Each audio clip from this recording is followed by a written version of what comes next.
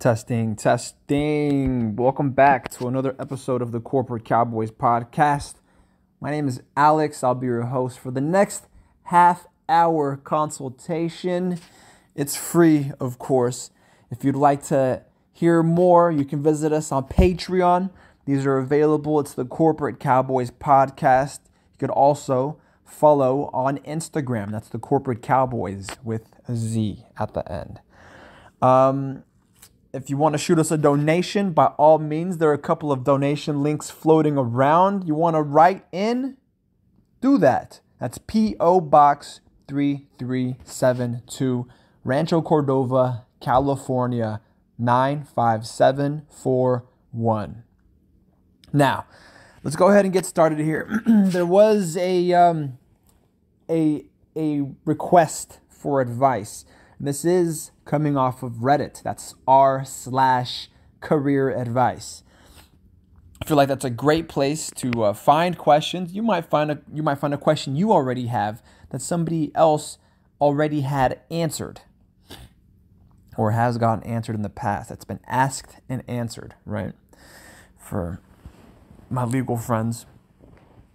Now, today's question is a simple question, and I'm not going to say an easy question, but it's a simple question, and it's a common question among younger people who feel like they lack a sense of direction, a sense of orientation, where it is they see their professional career going, whether to continue in school after graduating the K through 12 system, or even the K through 16 system, because there are some who bounce right from high school into a 4-year higher education program and then graduate there and are still clueless about what to do in life. So today's question is exactly on that. It's asking, and it is through r/career advice. What would you do if you just finished high school, but you don't want to go to a university? And this one looks rather new, actually. There are only 2 comments on it. I'm going to read those comments first, and then I'll give you my take. I have spoken on this topic before in a previous episode. I believe it was last season. No. It could have even been the second season of the podcast. If you are interested, go take a look at that. But I'll admit it may be buried in one of those 1 hour plus episodes, which is why I'm now keeping the episodes down to 30-minute consultations and answering specific questions that I could answer creatively, that I can riff on, that I could build and idealize and innovate in real time. Because as you think and talk about a topic, a subject, new ideas might bubble up. So the first comment here says, join the military. And that's pretty fucking straightforward, right? If you have no sense of direction, if you lack organization or structure, I think the military is one of those places that inculcate you with the sense of being a follower, of being a good order taker, being a soldier, essentially. I'm not going to go as far as saying a drone, but you're trained for battle and combat and or auxiliary support, right? So you're still an individual. You're capable of thinking individually. You're just trained. And it's regimental in nature. So it's very uniform, very standardized. Their second suggestion here is saying joining a coding boot camp. So you learn how to code. Coding software, I believe, is the future for many individuals who take to it naturally. And obviously it can be very lucrative, always dependent on what industry it is that you get into. Because just knowing how to code might open doors, right? But knowing what to code would get you places. So if you're considering that, just know what it is you're looking forward into. If I had this young person, if I had this young person sitting in front of me today, I'd have a battery of questions for them. I would want to ask what interests they do have, what subjects they excelled at in high school, whether or not they found high school even interesting, that form of education, that manner in which they are educated, whether or not they would even consider going to another institution that was, somewhat high school in nature. And that might be why they don't want to go to a university, because it's just glorified high school. Maybe to them, high school was a shitty 4 years and they don't want to do another 4 to end up with a paper degree, right? They also recommend learning a trade. Obviously, trades will never go out of style and they always pay rather well. Specifically, especially those trades that are highest in demands in bigger cities, such as plumbing, such as construction and welding. In some areas, I think landscaping is also very, very lucrative, very profitable. You don't have to be, you don't have to discount the status of someone who does landscaping to understand that while it might be hard and some days backbreaking work, it also pays very well.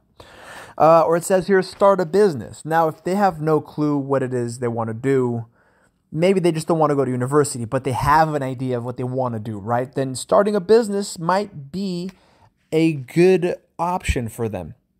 I might recommend doing research. Obviously, you always want to research. Do your own industry research or market research on your own to find what's in demand out there as far as products or services before venturing and taking the risk on a business, before going all in on a business. But if you are young, if you're fresh out of high school, you have room to fail. You have some slack. You may have a safety net with your parents, with your house, your living expenses, your cost of living may be relatively low if you're living with family, if you're staying with family. So starting a business might not be a bad idea. Though you might want to consult with your parents. You may want to engage a business attorney to find whether or not you might run into issues as far as compliance. I know you can't run a business out of like apartments or condos or certain family homes in certain cities or states. So definitely want to tap in with a lawyer, some type of legal advisor. If you need help on how to research it yourself, hit me up. I could potentially walk you through it. I'm not going to charge lawyerly rates unless you want me to represent you in some kind of action or just do the work for you. Hey, I might be open to that, right? We might be open to that and have resources to help you accomplish what it is you're trying to accomplish. So by all means, reach out to us. They continue. The comment here says, I'd probably start by traveling the world. By traveling the world and taking up odd jobs for a year or so. That'll give you way more confidence, skills, and life experience than most degrees. Also, you can go to school/learn without having to pursue a degree or spend years and tens of thousands to gain skills. That's actually a good idea. If you want to become a sort of, not a vagabond, right? But a, what's the word? A troubadour? No. Is it a voyeur? I think voyeur is straight up adult entertainment. Is it vagabond? No, it's not that. A nomad. There you go. A nomad, a tradesman, a journeyman. There you go. A nomad or a journeyman. Depending on what it is that you're going to specialize in, you could take up odd jobs doing the one thing, but you got to be good at it. You have to be good at it in order to charge a fair amount, right? You can make good money doing this. If you hone a reputation, you carry business cards, you could set up your own little website to have folks give testimonials and whatnot. Fam, You can set yourself up right to do it. Now, as far as just traveling the world and getting by on odd jobs, it really depends what odd jobs you're going to be doing. A lot of what you're going to find if you travel the world a lot are going to be manual jobs, right? Because you just graduated high school. You might not have a lot of life experience. So expect to work with your hands a lot of sweeping, a lot of cleaning, a lot of organizing, stocking, shelving, moving, transporting, organizing, adjusting, right? Don't expect to do a lot of calculating, a lot of data entry, any management as far as executive decision making. No, don't expect any of that. But I will admit, if it's public facing, you're at least interacting with clients and customers, right? If you're taking orders, if you're serving, if you're a waiter or a waitress, that will definitely make you more outgoing, more outspoken, better socialization. You'll be able to socialize better. You'll have improved social skills because the need to work, obviously the need to survive, the need to eat and live, and then work for it through your job actually transfers that small sense of desperation becomes hunger. It fuels the hustle. And clients see that, customers see that you're a hungry person, that you're out to go, that you're a go-getter, that you're out to play for keeps, that you're out to take the world by the horns, essentially, right? It builds confidence. It might build some ego. If you grow to be really good at what you do, right, then you can ascend in those positions, even whatever odd job it might be. You could become a supervisor of sorts. You could become a manager of sorts, depending on how long you stick around for. And that also helps build confidence, and it translates into other jobs down the line. Now, what happened to me is that after high school, I also went and began working. I was off and on going to community college, and I chose not to stick around, right? Actually, I caught a record and dropped out for a little bit. And so I worked. So I worked in a restaurant, and I started as a lowly crew member. I was very entry level, and I mean everything on the West Coast in California is entry level, essentially. It's a right to work state. So you could be a fucking CEO and get knocked down the next day. Like, it doesn't fucking matter, right? But after high school, I took a couple of years and I worked my way up this restaurant chain. It's very popular, very Tex-Mex, very E. coli friendly around 2013, 2014. It was in the news. Go look it up. I'm leaving you clues if you want to. And I ascended up to supervisor, manager. I was going to take on the store. And I was working shoulder to shoulder with corporate at the time, my corporate manager. And it was after leaving that position that I figured I had to return to school. And I knew what to go to school for. Imagine that. So I knew what I wanted to do returning to school. And it put me through law school. It put me on the path to law school.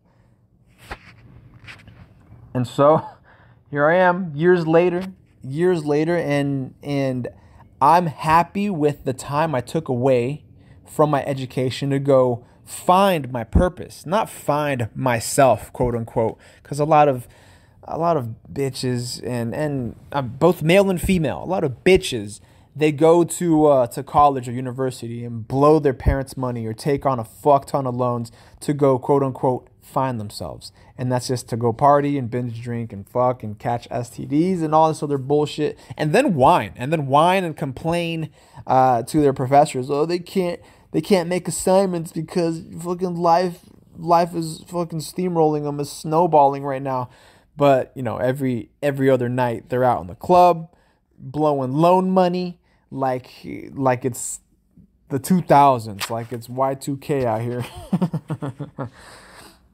Well, Um, Taking some time away from school, right?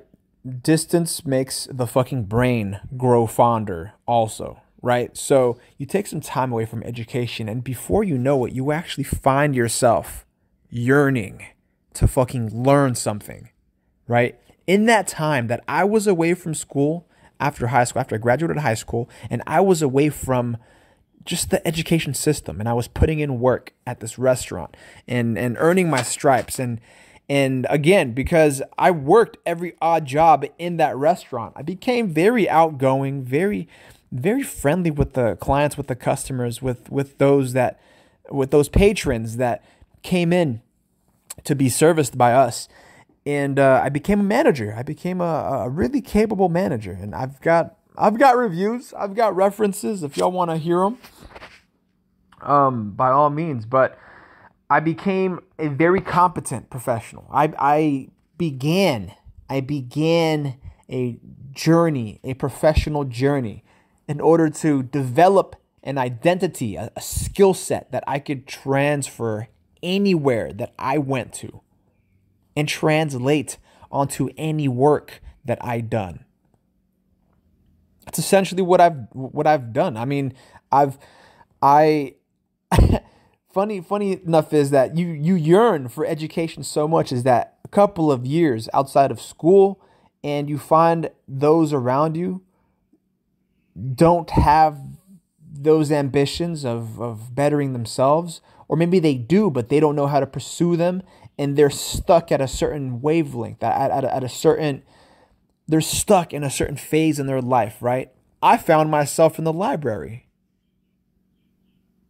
right? So even working 8-10 hours a day, sometimes 12, after work, I'd find myself in the library, or on my days off, I'd be in the library checking out books, reading up on how to improve as a interpersonal speaker, how to negotiate, how to make friends, how to mitigate making enemies, how to advance in employment, what skills are needed for management, that sort of thing. I'm sure you'll find it. I'm sure you'll find yourself, and more than likely won't be in school, taking on additional loans. So if you don't want to go to a university, go get a job. Literally any job.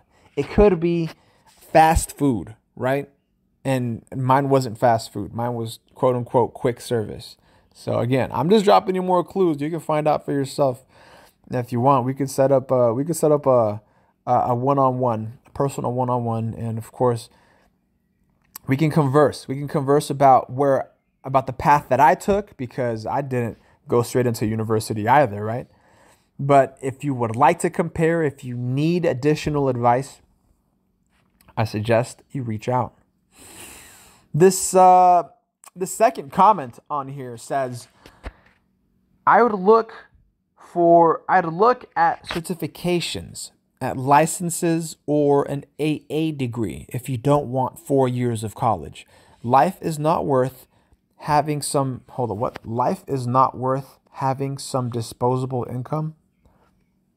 I don't know. Coming from a username that says not rich, just careless. That's questionable. That's questionable advice. Life is not worth having some disposable income. I feel like disposable income gets a bad rap, right? Because why would any income be disposable? You want income to be investable. You want income to be reinvestable. You want to have retained income to be able to build something better and grow as a person, to grow as a professional. Yes, I did catch myself stuttering, and I'll be working on that. To grow as a person, to grow as a professional. This person is saying to go look at certifications and licenses. Now, if this young person knows what it is they want to be doing after high school, maybe it is a trade. Maybe it requires some type of certification, some type of license. There are programs that you don't need to go to university for. You could become, say, a massage therapist, Say you could become some type of other professional service, like a barber. You could become a window washer. That doesn't require any special licenses, I don't believe. Then when you start getting into like dry cleaning or car detailing, or if you go into automotive technology, like if you're wrenching on cars, if you work as a mechanic, I'm sorry, if you're working as a mechanic or you want to start your own mobile shop, I believe you do need some special licenses to be in compliance with city or county ordinances, because you would be handling hazardous waste at some point in your career. As far as like oil disposal and antifreeze and refrigerants, like for the air conditioning. But life not worth having disposable income, I feel like that is a hot take. Maybe this person just has fucking millions and they are one of those types. They're one of those types to say like, oh, money, life isn't all about having money. But if they didn't have it, they'd be shitting themselves because, I don't know, maybe they were set up with a trust fund, or maybe they just became rich and forgot how to wash dishes. But again, that might be an odd job to take. Start as a fucking dishwasher, move up. I know folks who've done that, and they've owned and managed businesses later on, having never forgotten where they came from. It's all a matter of remembering. It's all a matter of continuous progress, right? I believe I've said this before, but I've had to train 18, 19-year-olds fresh out of high school, and they didn't know how to do a fucking lick of work. They didn't know how to clean, how to wipe off a table, what the proper technique was to not have it look like somebody just licked it clean, like fucking wiped it like they wiped their fucking ass probably. How to sweep, how to mop, how to clean bathrooms, how to use a knife in the kitchen. Yeah, I mean these young these young motherfuckers, again, young men and women, young men and young women, they're like entering the workforce knowing less, right? They might be book smart, but they might not be street smart. And what's funny now is that street smart also means, home economics, just simple tasks around the house. And book smart is just being even more dumbed down. All they know how to do is, what's it called? Eat hot chips, charge their phone, and lie, yo. Like, it's ridiculous. It's fucking ridiculous. I remember actually, I graduated from my undergrad at the University of California, Davis. And I remember the orientation when I went, and my parents had came along. I invited them, and we were separated. I, as a student, went off on a different tour of the campus of the school. It's a nice campus. It's a beautiful campus. They've got a lot of nice facilities and installations. The parents went off on their own, I guess, in orientation for their young students. And reminder that I was out for about 5 years, so I was over the average age, and I was a older reentry student. Now, when we came back together, this was around like lunchtime. Parents and students came back together, and we got to fellowship a little bit with everybody else, and enjoy lunch and meet one another. My parents had then told me that in this parental orientation, the orator, the presenter, advised the parents, like as if it were some critical piece of information. They advised the parents, insisted on teaching their students, on teaching their kids how to wash their clothes, how to do laundry, right? How to cook basic food items, how to cook eggs, how to cook rice, how to cook beans, right? How to cook meat, and how to clean, dude. Like the parents haven't been already doing that at the house. And I'm flabbergasted. I'm baffled because since I was a young blood, like since I was a young kid, since I was a young gun coming up, my parents always put me to work. I was always busy doing something, right? Always busy doing something. And if I wasn't, I was getting in trouble. I could admit to that. If I wasn't kept busy, I was getting in trouble. And so hearing about this really, really changed the perspective where higher education doesn't mean being educated.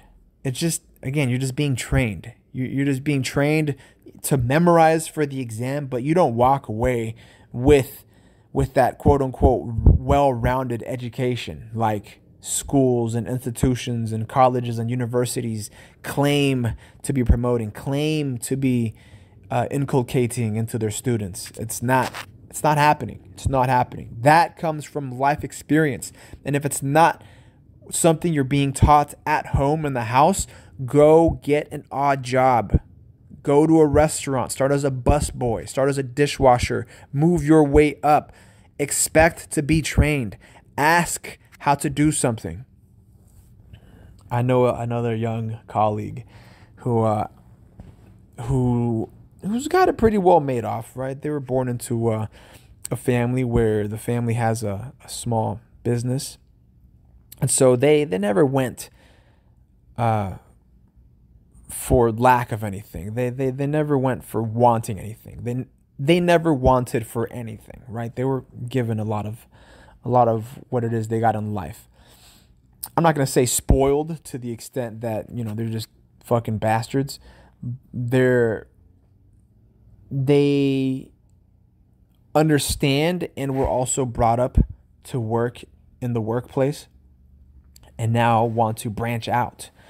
But what's ironic is that they don't want to improve on the position that they have with the family business. I mean, they're not pursuing a business degree. They're not pursuing some type of economics or statistics degree. No, they went soft science. They went social sciences for undergrad and reached out to me. Yes, I recognize I'm saying a lot. They reached out to me and they asked how to get started working on cars because they know that I work on cars, and asked where do they start, what kind of tools to start buying. And I said I advised them not to. I really did, because they just graduated university, right? So they went the K through 12 route, and then from K through 12 and through 12 through 16, right? So they're still relatively young. They don't have a whole lot of life experience. They've got more than most, but they don't have life experience, right? They might be better capable at surviving than those who don't know how to do their laundry or cook an egg or wash dishes. But as far as growing into their own person, that's going to take some work, because university doesn't do that for you. University just pats you on the back and gives you gold stars for memorizing facts and passing exams. Now, I advise them, if they want to pursue working on cars, to start low. Start at your local shop. You've got shops in town. Any town has shops. Every town has shops. Start as a shop hand, right? And because they're in a particular situation where they're not actually wanting for anything, right? They could potentially start as just a shop hand, as an internship, right? They could ask for minimum wage, even that, right? If even, just minimum wage. And they could help around the shop. Obviously, they'd have to do additional research and homework on their own time. They'd have to learn what the tool names are. They'd have to learn what the car types are, the differences between American and European and Japanese. They'd have to learn what the essentials to gasoline cars are and electric cars are, in order to be able to communicate at least with those that are on the shop floor, with those individuals who are working on the shop floor. Now, having told them this, I mean, I don't know if I motivated them or if I demotivated them, unmotivated them, if I encouraged or discouraged them. But I did tell them that it's going to be difficult because you will be learning a brand new thing that you did not know how to do before. So I'm going to close by saying this. If you're going to learn something brand new that you've never done before, right? Especially even just doing a small odd job that you might look down on somebody else for doing, and on the West Coast in California, like landscaping. I brought up landscaping, right? That really brings me back to believing that landscaping was like a lower tier job for like lower class or those of lower status. And no, that's a misbelief. That's a misconception, because a lot of knowledge, a lot of intelligence goes into being able to elaborate a craft and yet have it look so simple, have it appear to be so simple. But even then, you got landscapers out here that are 1 or 5 or 10 or 15 people crews, and they run their own business. So not only do they know how to do landscaping, they're a fucking business. They're an enterprise, entrepreneurs, without having gone to university, and still be very successful. Have their own family, have their own homes, have weekends off. Imagine that. You don't have to go to university to have weekends off, yo. Anyways, have yourself a nice Tuesday. I'll catch you on the flip side. It's about 30 minutes, man. I'm going to cut it right there, because the question was so broad, and because I don't have the capability of real-time interaction with them. I can't ask follow-up questions. I can't really do a proper intake. Though if I could, I would.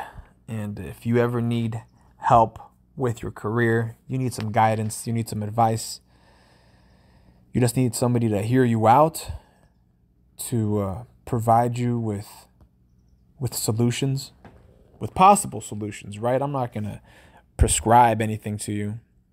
But if you would like options, if you would like another perspective on your situation, on your current position in life, by all means, reach out to us.